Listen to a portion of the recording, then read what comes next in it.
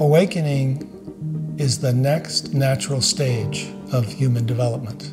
So awakening is simply to recognize the nature of our essential being. It's not some weird, mystical, religious experience that's only available to the few. It's available to everyone. What in the world just happened? That was like that. Did he do something? He said, no, he didn't do anything. He just showed me my true nature. The recognition of our true nature, it doesn't lead to happiness. It is happiness. The nature of being is happiness itself. I mean, I was someone who was so committed to knowing the self, knowing God, waking up. I couldn't get it. When we're living from a small, separate self, there's always some kind of perpetual dissatisfaction. Something's not right.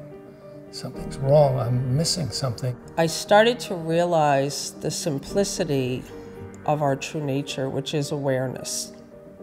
What we essentially are is already fully awake, fully aware. And it's totally unlimited. Joy, happiness, well-being, compassionate heart that I had been longing for.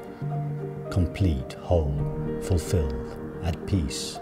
And it's so ordinary we miss it. we think it can't be that simple.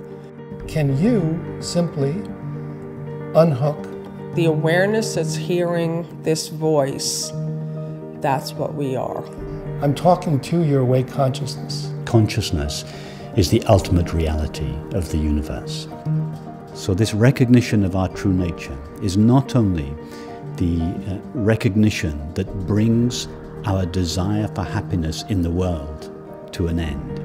It is also the recognition that enables us to live in a way that is consistent with the understanding that at the deepest level, everything and everyone are one.